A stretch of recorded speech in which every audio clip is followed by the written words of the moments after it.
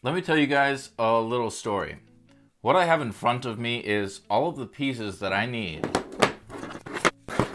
to assemble an electric guitar, more specifically a Stratocaster. I didn't design this. I'm going to leave a link to the person who did below.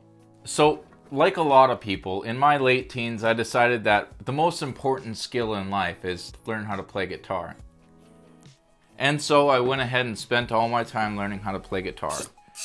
Now, it's still pretty cool actually. I like being able to play guitar. I'm not so much of an electric guitar player, but the reason that I have this guitar in front of me is because the real problem with knowing how to play guitar is, unless you're really good at playing guitar, there's no reason for you to play anywhere except for your living room. And so, there's really no good excuse to go into public places and show off this newfound ability to play guitar. And so I have come up with a plan. You see, I fit in that category of okay, but not very good. But I'd really like to show off my ability to play guitar. So what I've decided to do is 3D print a guitar and bring it with me to Indiana.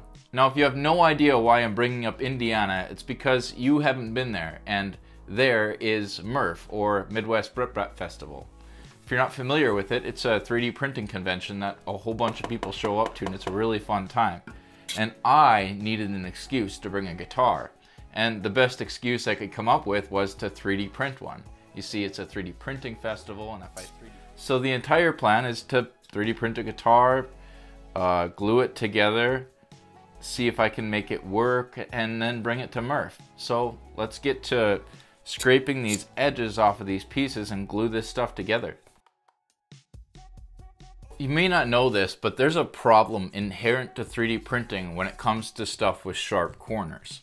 When the 3D printer's nozzle is coming up along this edge and it needs to turn and go this way, it's not actually possible for it to stop instantaneously and turn in this direction. It stops at this corner. There's a likelihood that it's going to go past the end of the corner. And that's what I'm fixing here, is that even though this is really flat edges on all of these parts, there is still bumps on all of the corners, and that's just really common with 3D printed stuff. And so I'm cleaning those up so that when I try to glue this stuff together, like so that it's full contact along the whole side rather than just the edges.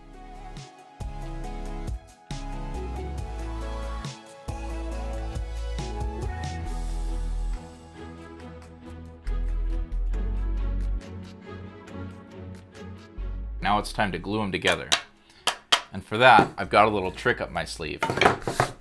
You see, a while ago, a company by the name of, I think they're called 3D Glue, sent me this glue, basically. It's meant to glue PLA parts together. They have some for ABS too. And you could also use it for build plate adhesion. But they sent this to me free of charge and told me to try it out. I never did, until now. So I'm doing it now. So we're gonna try to use this to glue these parts together.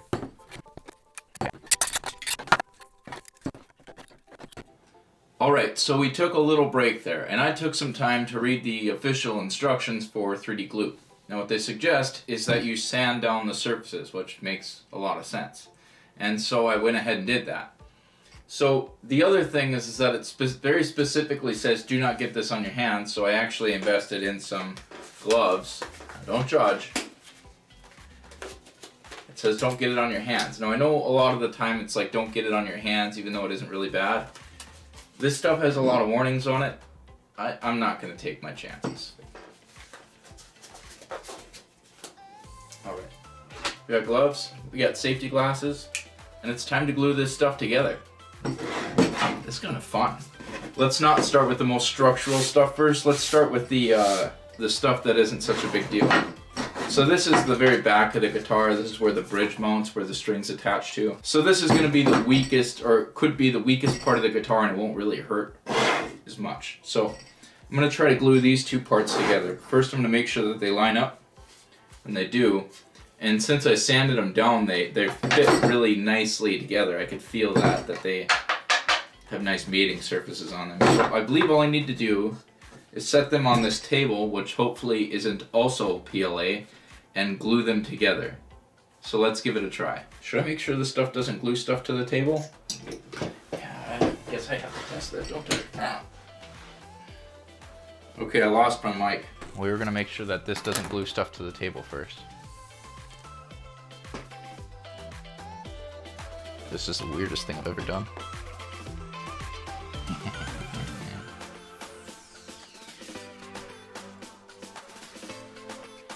Okay, so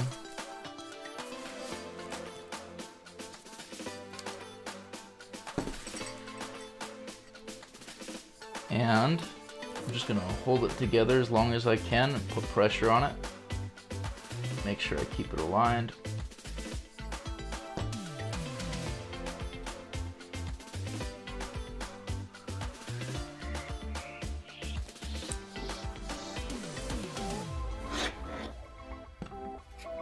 Alright, that seems to be attached. I got my answer, no, this glue does not stick to the table. That's good, that's really good. Okay, so we glued the back side of the body together. We've got that. The glue's gonna have to set for, I guess, 30 minutes, so we'll do the next section while we're waiting. Somebody didn't sand this part down. I should probably do that, huh?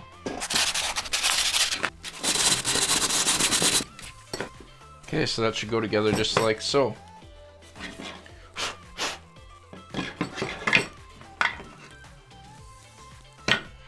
So let's apply our glue to there.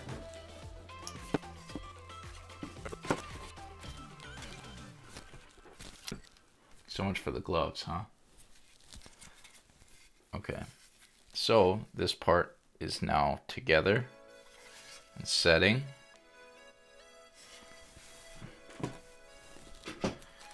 And I guess I should probably get a new pair of gloves. I think putting gloves onto previous degloved hands is going to be challenging. How do doctors do this? All right, we got new gloves. Now it's time to glue together the very back, which is where the guitar body attaches to the neck.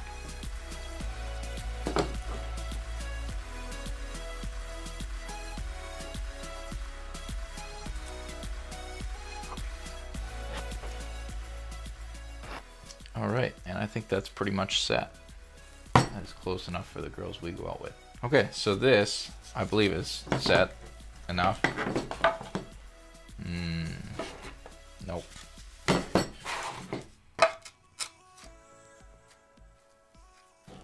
What am I doing wrong here? Oh, there we go.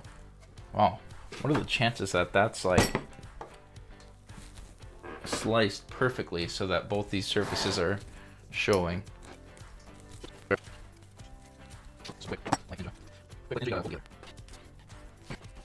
This is starting to look a lot worse than I thought it would. It's just covered in glue. I'm hoping that the glue cleans up easily. It'll look a lot better when it's not covered in glue. I might even end up painting this thing, maybe sanding it down and painting it to make it look really nice. Not really sure yet though. I think I should just finish this up and glue it together. If it doesn't work, then it doesn't work. Okay, we're gonna go for the last glue.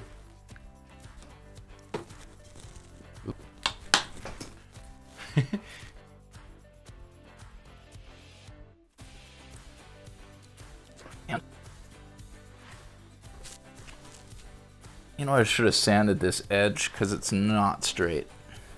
Well, I can see some light through it.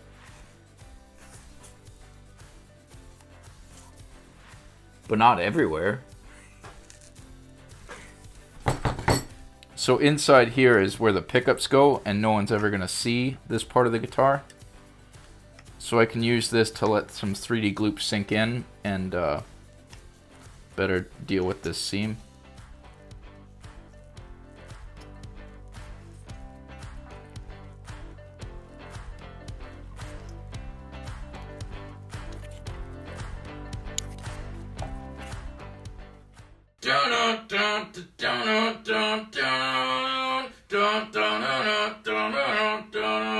Today's episode was brought to you by Custom Plasma Creations. Have an idea for a product or decoration that you would like cut out of a sheet of steel? Maybe you want a giant powder-coated gear, or a custom bumper for your pickup truck. Send us an email with your idea and we'll help you make it real. Or you could check out our website at customplasmacreations.com. Well, I think that the glue is finally done setting, and I've let this set overnight. So that means that it's day 2, hour 0.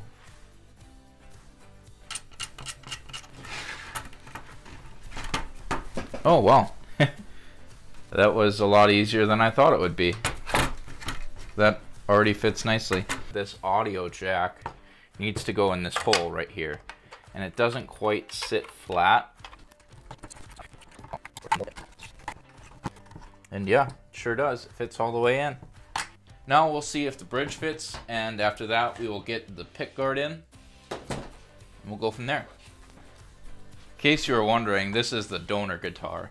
This is actually the first guitar I ever bought. I paid 50 bucks for it. And I would have used the electronics and the pick guard off of this one. They would have fit, but they don't work. So I wasn't about to go and spend a bunch of time diagnosing electronics issues with stuff that I don't understand. So I was able to get this pick guard off of Amazon for 40 bucks. Is a pretty good deal. Okay, so 3 springs and this wire, that thing, and this, like that.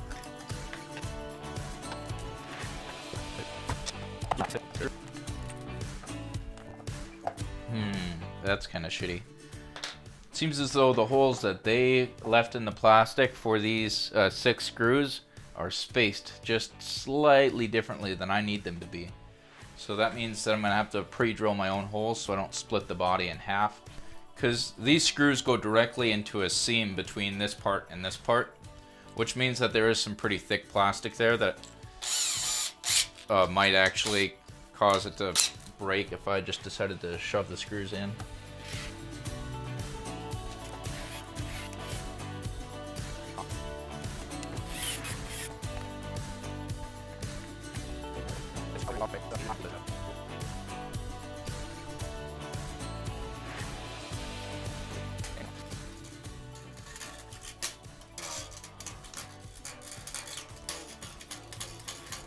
For as much fun as I'm having, we still have to finish with the bridge. So what I haven't done is the back of this bridge is floating, right? So what goes inside here is these 3 springs hook onto this thing and pull it. And basically that kind of leaves it floating a little bit so it can move, so that when you put your whammy bar into here, you can bend this and kind of spring the whole thing forward, which will lower the pitch of all the strings. So these 3 springs need to go in here with this bracket, and then we can continue to have fun.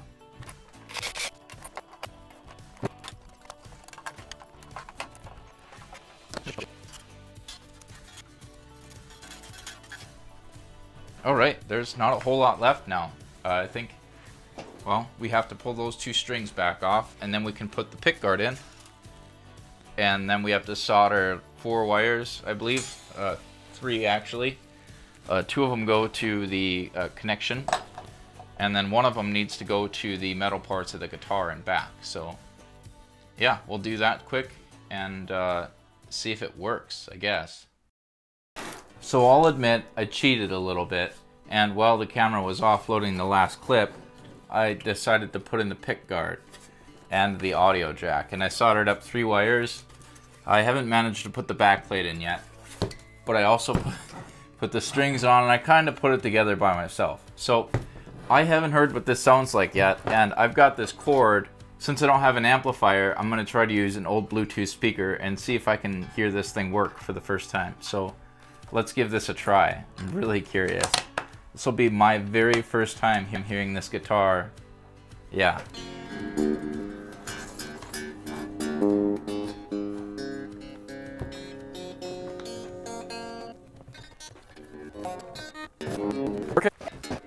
Okay, so it's not very loud because this speaker is not designed to be hooked directly up to a guitar, but it is working.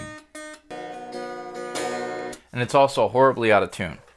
So the next thing that we're gonna have to do is tune this guitar. So when I tune this guitar, this could actually get kind of ugly. I feel like if it's gonna break when I tune it.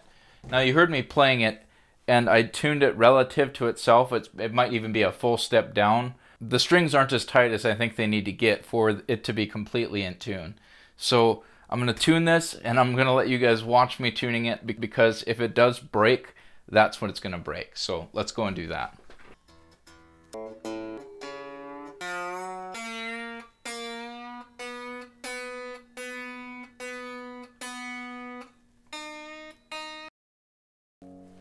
Yeah, it sounds pretty good. I'm happy with that. Now, if only I had a way to do distortion. Oh, I do. I have a plan.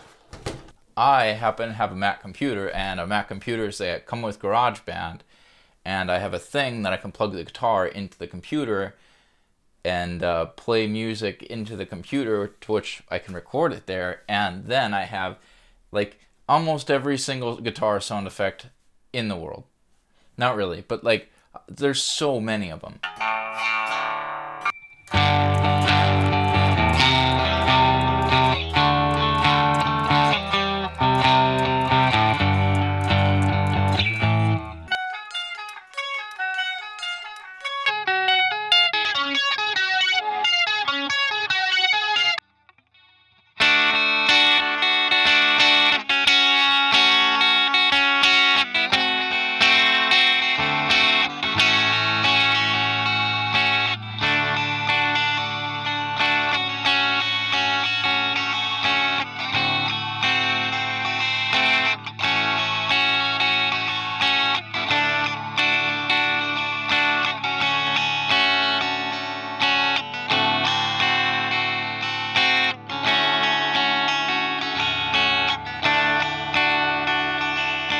Alright, so let's talk about this. There are a few problems that are pretty obvious right off the hop. The first one is that the strings are way too close to the frets down here. Now, I believe the way that you fix that is to adjust the truss rod, because I've got plenty of space here. Either that or a space off the, what they call the nut, which is where the strings come through here. If I spaced that out this way, then I wouldn't have such trouble with the strings hitting the frets. The other issue that I actually can't prove, but, well, maybe I can, is that this intonation is probably wrong. You see, on this guitar, this biggest string here is called the low E string, and when you play the string open, it should be playing an E, and when you play it at the 12th fret, it should also play the same note, but 1 octave higher. And I'd be willing to bet that since I changed the body of this guitar, that my intonation is going to be set wrong, and I adjust that by adjusting the overall length of the string. So even though I could tune the string by adjusting the tension of it, I can't tune this note without adjusting the length of the string. So that takes actually a lot of effort. I'll have to use my tuner and see. Yeah, wow, this guitar already went out of tune. Alright, so that's in tune, and that's high, but it's close. So yeah, the intonation on this will need to be set, but I'll do that on my own. Until then, thank you guys so much for watching.